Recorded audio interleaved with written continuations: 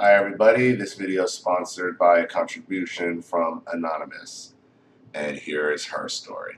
Hi Ollie, I appreciate all that you're doing to help others to have a voice against narcissistic abuse. I donated to your channel, not much, but I hope it helps.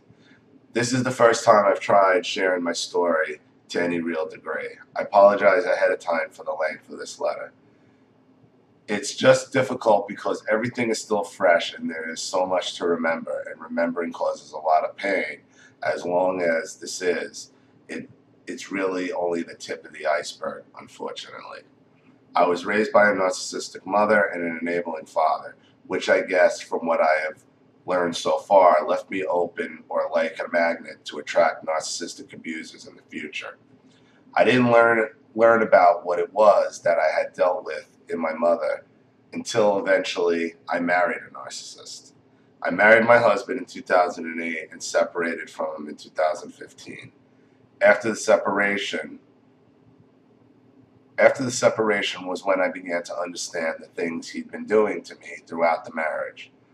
Due to the bombardment of overwhelming harassment, cyberstalking, lies, threats, bullying, and on top of all that, finding out he'd been contacting people I grew up with, neighbors and people he knew with video that I did not consent to or know about. Hold on, let me reread that again. Due to the bombardment of overwhelming harassment, cyberstalking, lies, threats, bullying, and on top of that, finding out he'd been contacting people I grew up with, neighbors and people he knew, with video that I did not consent to or know about. I figured out that he'd been recording me without my knowledge or consent for approximately 7 to 8 years.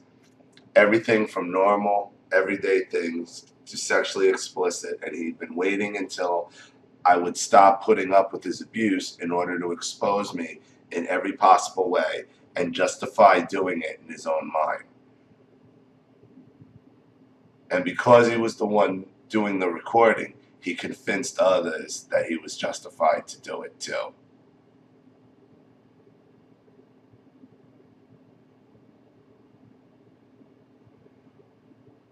Okay, right here I'm going to stop and say to you,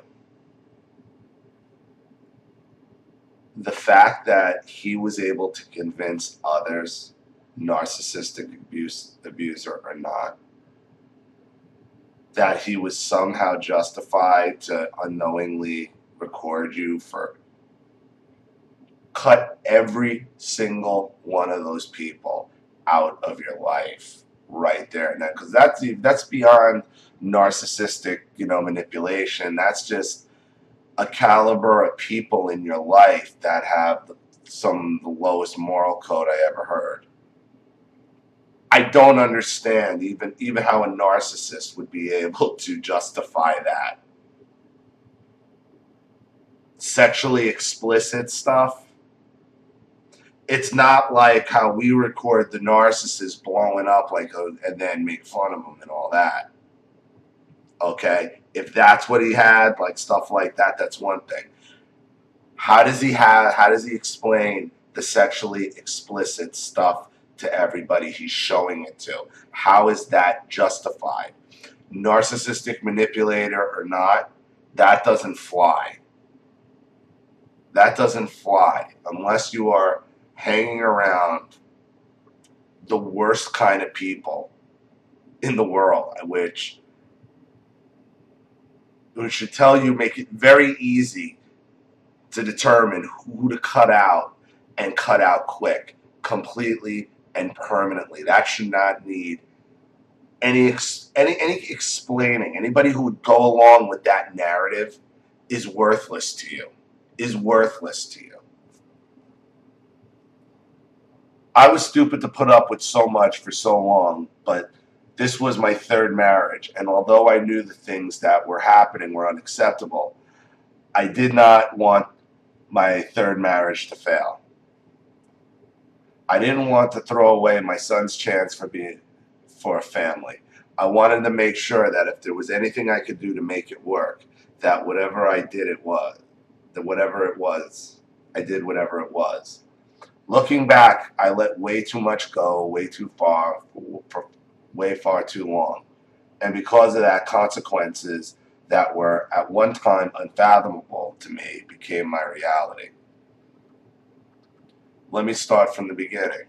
Before we married, there was only one warning sign that I can recall as what was to come. One morning after I woke up, my ex showed me a picture that he had taken while I was passed out the night before, where he had intentionally exposed my breast for the shot. I was alarmed and disgusted, enraged. I screamed at him to delete it and let him know how angry and disgusted I was that he'd done that. He did erase the picture and told me that he didn't know why he'd done that, but that he would never do it again. I shouldn't have trusted him. Yeah, for somebody to undress, that's creepy. I mean, that's a huge warning sign. Total lack of boundary whatsoever. At the beginning of the marriage, everything seemed fairly normal. I do not remember exactly how far into the marriage I was when I began noticing odd things. I began feeling like I was being watched and like my husband knew things that he shouldn't have because they would be about things that happened while I was alone. At one point he said to me, "While I'm at work today, you should play with yourself." You know it. He's a friggin' jacker. He's a jacker. God, these are the worst. These are the worst. These are the worst. These are the worst type of fucking men. They just want to jack off to you, and because it's so violating, and they're so weak and ineffectual and feckless. Oh, these guys are like monkeys, man. They're like little monkeys. Can't stop fucking jacking it. And this was not a one-time thing. Of course not. He made his comment to me several times across the span of our relationship. So if he's not home, he's at work, and he's telling you to play with yourself so he could fucking jerk off in his office.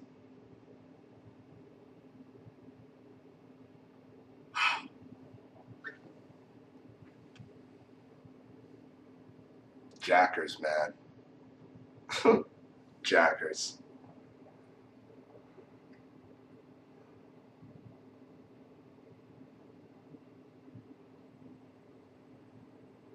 Every time it grossed me out, it made my mind spin as to why he would say something like that. In early 2011, approximately 3.5 years into the marriage, I woke up to my ex having sex with me, which he initiated while I was sleeping. This hurt me bad, and I cried and tried to push him off me and screamed at him to stop, but he wouldn't get off, and he wouldn't stop until he was finished. This was the first time that he raped me. After this happened several times, I told him that I was going to leave and I wanted a divorce. He begged me not to leave and to give him another chance, and that he would do whatever I wanted him to. I told him we would have to go to marriage counseling. When we began counseling, I told the marriage counselor what happened, and he asked my ex what he had to say about it. He told her that he didn't mean to do it, and that he thought he might have had a sleep disorder that caused him to initiate sex with me in his sleep while I slept. She did not believe him. Really. I don't think anybody. Sorry, Your Honor, it was a sleep fuck. What? What? This guy's twisted, man. Neither did I. Let me further say that his story about initiating sex with me while I slept was never mentioned until that day to the counselor. The counselor informed me that in the state of North Carolina, it's difficult to prove marital rape, that if the counseling session was ever addressed in court, that she herself could not testify, but that she would type a letter for me that would be legal before a court of law, and I thanked her. Even then, Alia was stupid and took pity on him. Over time, I tried to forgive him for what he did and remained confused as to why he did it. I later learned men who rape women are generally seeking control. It did affect me negatively afterwards. It still does. I became very unsure of myself. My confidence fell through, and I no longer felt like I could finally trust my own judgment. After that, things that had been easy for me to determine as black and white, right or wrong, became blurred. Everything became dependent on what he thought or how he felt, and it did not matter at all. Several months after seeing the marriage counselor, I'd been drinking liquor, trying to deal with what I had been going through. I began to self-medicate with alcohol and ended up with a DUI and was given a term of 3 years probation. My ex was the only person who I had to help me in the state of North Carolina, so I asked if I could have my probation transferred to Virginia, where my family was, because I really didn't think I could get through the probation without my family's support. My probation officer told me that I needed to get $250 for a transfer fee, and then he would put the paperwork for my transfer. After 2 weeks, I got the money and brought it to my probation officer. He told me that the offer for the transfer was off the table and he didn't know why. I still believe to this day that my ex went in and talked to the probation officer saying he didn't want me to leave the state with our son. There was nothing that I could do. So since I wasn't going to take my 4-year-old autistic son to a women's shelter, I stayed there through the duration of my probation with my ex. Once he knew I couldn't leave the state and had nowhere else to go, he treated me however he wanted, like I was worthless and didn't matter.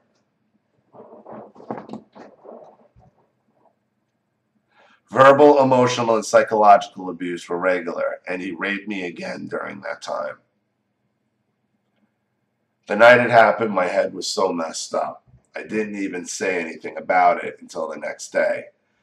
Once I did say something, to my surprise, he began speaking so calmly and softly, telling me that he hadn't done that and that he never did either, and he was worried about my mind because I must have imagined the whole thing. It was the craziest, strangest, most confusing thing. I actually found myself wanting to believe him and me, apologizing to him. But then I remembered the letter the counselor gave me, and I got it out and showed it to him. I will never forget what he said to me when I showed it to him. He said, "Oh yeah, I've forgotten all about that." I told him, "You forgot about it? Well, I sure wish that I could, but I can't. And for the life of me, I don't know why, but I told him he could have the letter as proof of security, that I had no intention to hurt him or defame him with it. He kept it. I think on some level I hoped that in doing this he would start being nice to me. Sometime after that, I began to doubt my own sanity. I felt like he was bringing it to the attention of other people and saying that I was telling people that he'd raped me, and that he hadn't actually, and saying that I was lying about it. So I contacted the counselor and told her about how I'd given him the letter and I needed a copy of it. She told me that I shouldn't have done that because only the original copy could be used in court. She did send me a copy anyway for my own peace of mind. I still have it. I later found out he was telling people that I was delusional and saying that he raped me when he had not, and that I had gone so far as to type up a fake letter saying so. There are quite a few people out there now who both know he and I know, who think that I am just a terrible woman making false accusations about him, trying to defame him. It has been one hell of a nightmare. Also, I later realized the reason he was being so unusually calm and nice when I confronted him about the last time was because he was recording the interaction for what I believed was his current future audience, to make his story more believable and make out to be the bad person and the liar. I know that now. I was rarely allowed to use the laptop and never allowed to use the desktop computer. I cannot remember now exactly what it was that provoked me to say this, but at one point I said to him, "If you are recording me in any way, I want you to stop." He looked at me and said, with a shitting grin on his face, "The husbands who do that to their wives should thank them because they made them stars." I had no words. I was blown away and did not know how to respond. I was blown away and did not know how to respond, but was more in shock than anything. I felt like an animal in a cage. This guy's into all that voyeurism porn, and he might have been live streaming you on the internet for all you know. And things got so bad that I did leave and rented a room from someone in the neighborhood. And once I did, he began to be nice to me again. And I wanted to believe that he could change if he wanted to. And I wanted to be back with my son, so I came back. I never knew when his rages would come or over or what, and I felt unnerved and uneasy all the time. I would rather learn that he was taking video, which he'd secretly taken and was sharing it with people on my Facebook, of me saying negative things about people I knew. What he was doing, I now know, is giving me positive attention whenever I would speak negatively of others while he was recording it, and then showing it to whoever I spoke about behind my back in order to make my life a living hell, even when he wasn't around. So these people knew he was recording you, and just, these are horrible people. I don't, like, you have to be in some kind of weird environment with these awful, awful people. I just never heard of such people like this who would who would have knowledge of your husband secretly recording you to go back and show that. That's just the most horrendous shit I ever heard.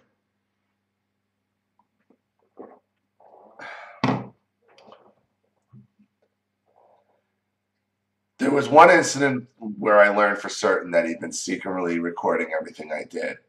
While I was extremely depressed over everything that was going on and confused by everything I hadn't yet figured out, he mentioned to me before he left for work on this particular morning that I should take a shower before he got home from work.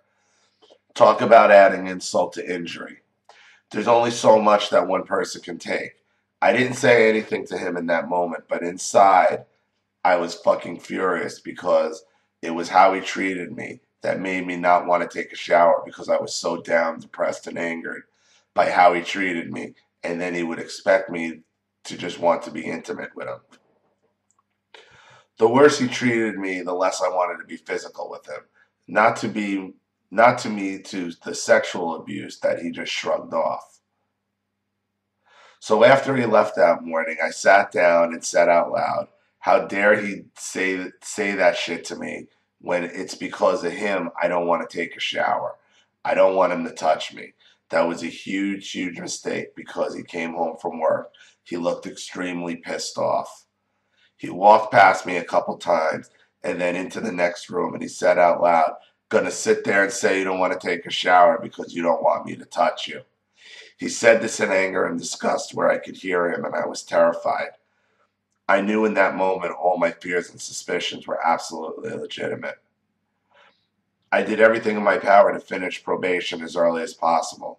So I did everything that was required of me in a year and a half and got a lawyer and petitioned the court to allow me off probation early.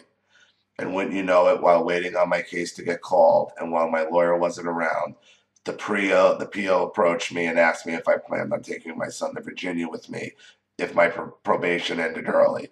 And I snapped at him that of course I would. I could not even believe this was happening. Then he told me I wouldn't be allowed to finish early, and I just lost it. I cried and cried. I just got myself together, though, and when my case came up, the judge let me go.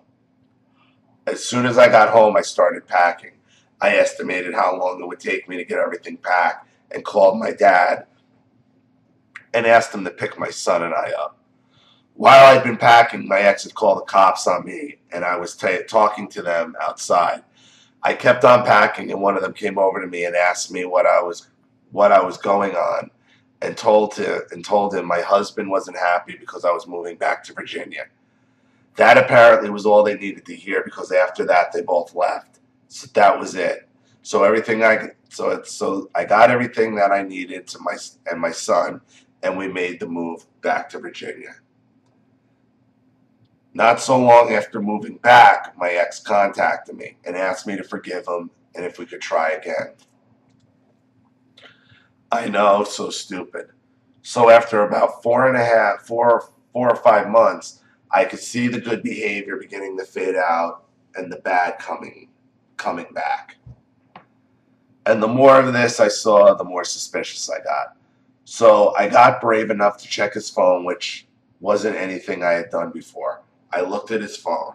He had placed his phone on the bed and went into the other room to do something, and I opened his Facebook Messenger and found where his 17-year-old niece, by marriage, was messaging him with a meme that showed a needy, attention-starved wife, with the wife saying things like, "Baby, can I go here with you?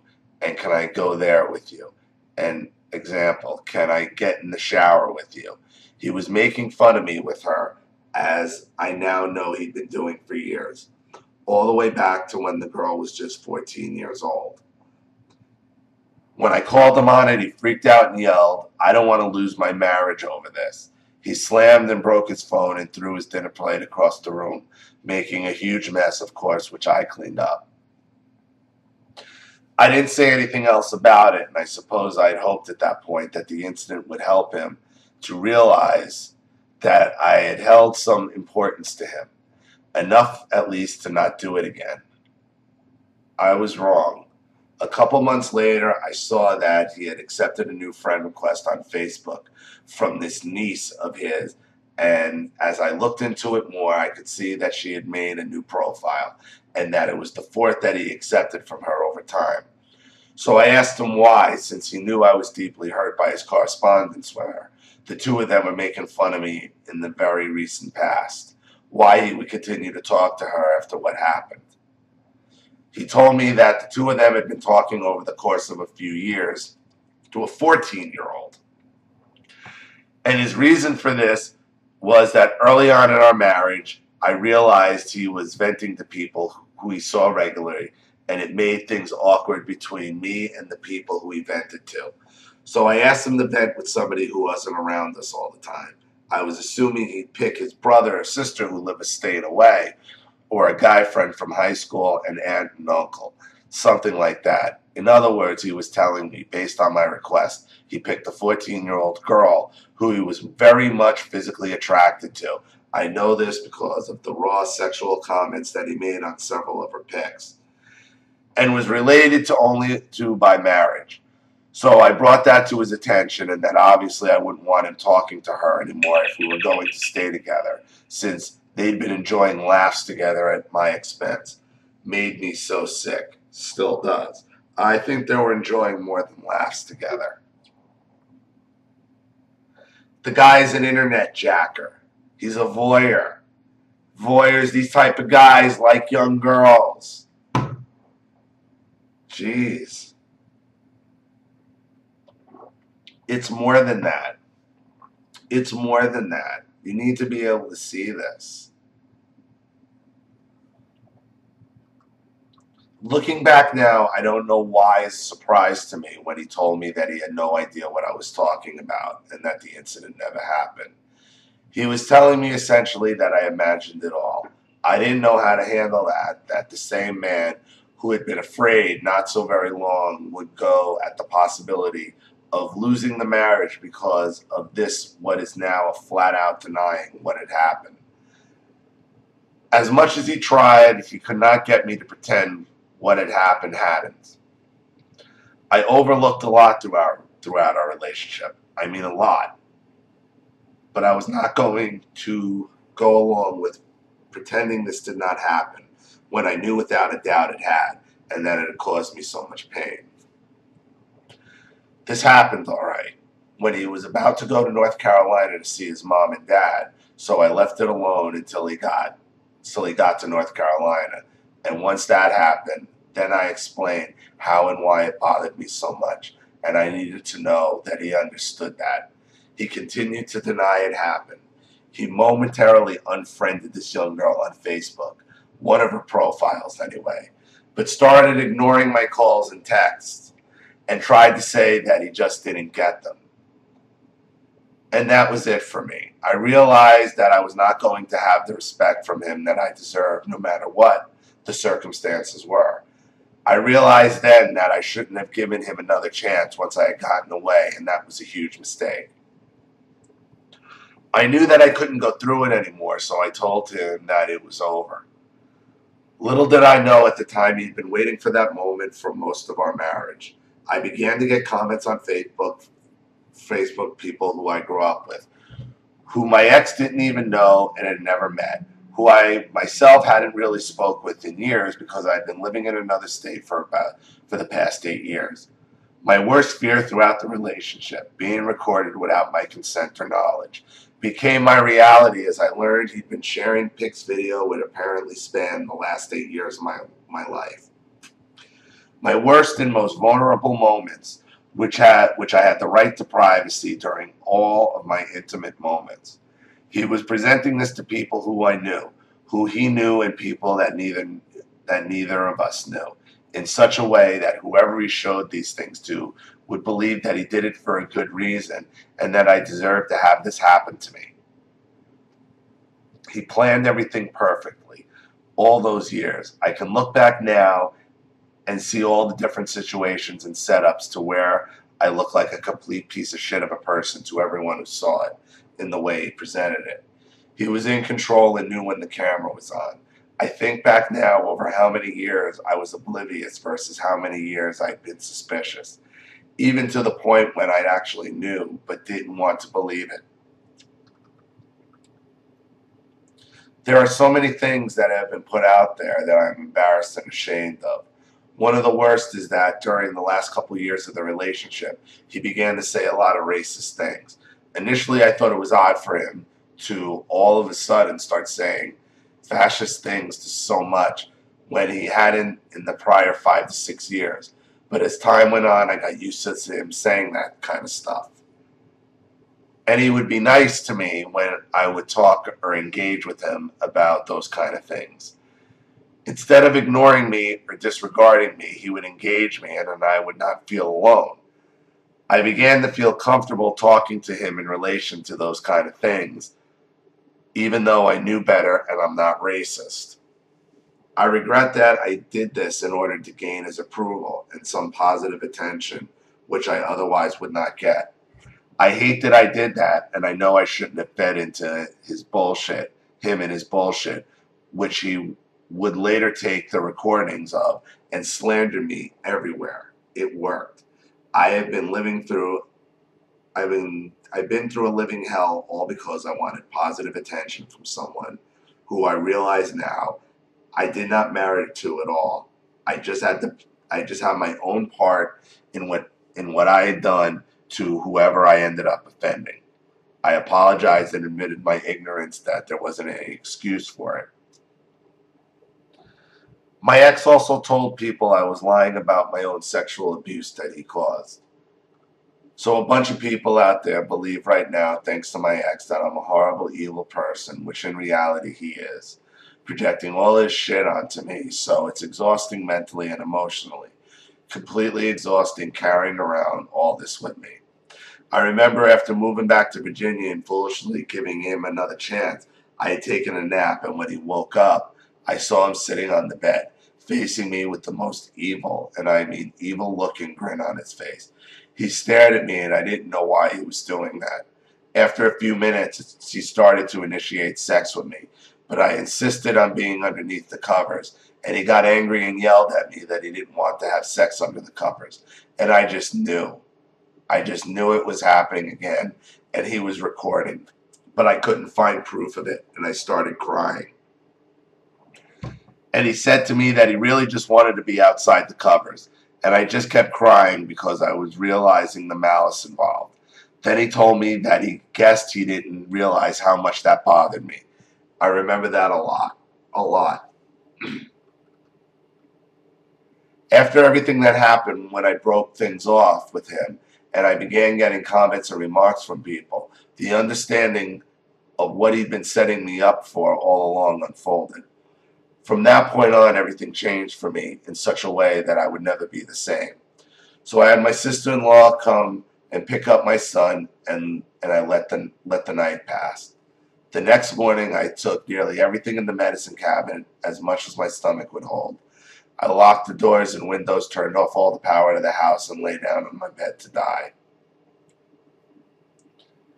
I tried my best, but my dad came by in time and apparently called the ambulance.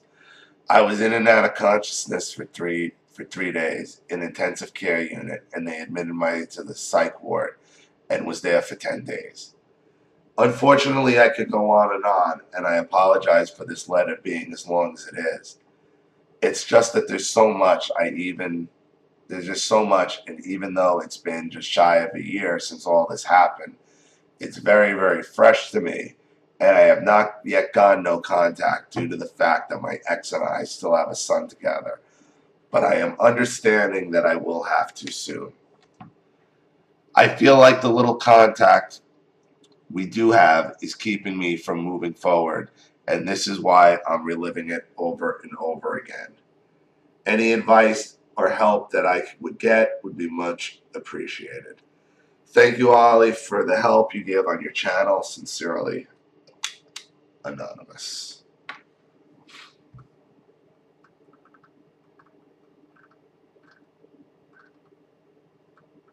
That was a crazy story.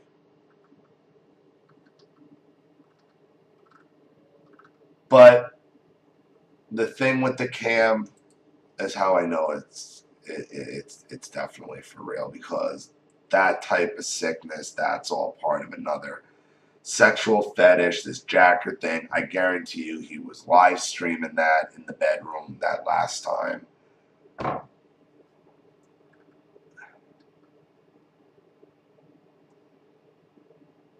Your problem here is, Anonymous, you started off your letter with, you were raised by a narcissistic mother and an enabling father in Virginia. You meet this narcissist who's just a nightmare. He's just an ineffectual nightmare, pervert, probably pedophile, total jacker online. That's what he is. We got all of that. He's a terrible person who will figure out a way, because those jackers, they're jackers, and a lot of them are hackers, and they're evil, manipulative people, because those voyeur types are just getting off on getting over on you. That's what all the recording stuff is, because that's the manipulation. Like your old school peeping Toms really had to like plan shit out to go peep in women's bedroom windows and try to jerk off. It's the same mentality. That's why this guy is so diabolically manipulative with all this. It all comes from that jacker fucking society, that online jerk off voyeur society. That all being said about him, every time you've tried to break away from him, that narcissist, where are you going? You're going back to the original narcissist. You're playing narcissist ping pong with your life. Why do you think you couldn't deal with, you married him? Can't deal with him? They start their shit again. He starts being nice. Do you understand? Do you understand your pattern? You're a hook. You got a hook because you got a son. Do you understand? You got a hook with him because you have a son. So you're going to have to deal with him on some level at all time. You're not no contact with any of your narcissists. And what I'm going to tell you is going to scare the living shit out of you, but is the only thing that is going to help you. All these people in your life who have been bad man, it doesn't matter. It's between two states on the East Coast, Virginia and North Carolina. Who gives a shit? There's 48 other states you can move to and get a fresh start where nobody knows you and get off the narcissist ping pong table. This is what's going to keep happening to you unless you cut off the source narcissist first, your parents. You got to get away from them. Because I guarantee you, even though you didn't go into what happened in childhood, the same shit that went on in childhood is going on now. That's why you're susceptible.